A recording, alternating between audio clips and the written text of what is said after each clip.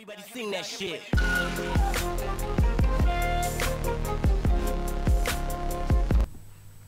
Hello everyone, in this video I am going to tell you how to remove garbage from your PC and increase the speed of your PC, clean it completely. It is very easy to do, just to go there where I would tell you. See what I do.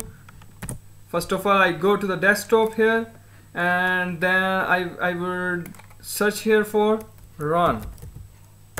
You can search here for run as and short key Windows plus R or Win plus R, enter it. You can see here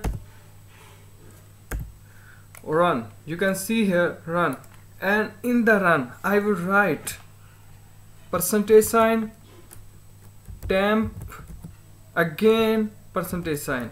You can see %, temp, and again %, and then hit enter. As I hit enter, you can see here the garbage data. Just press Ctrl A, select all, and delete this data from your PC by doing Ctrl D. As I Ctrl D, you can see the data has been removed. The garbage, sorry, data I'm saying wrong. Garbage, harmful garbage has been removed from your PC.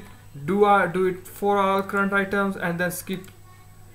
You can see that the garbage has been removing from your PC. It is very easy to do. This is the simplest way to remove garbage from your PC. And you can also write here simple temp, and he is saying that the data has been removed already. Sorry, there's also garbage data in temp.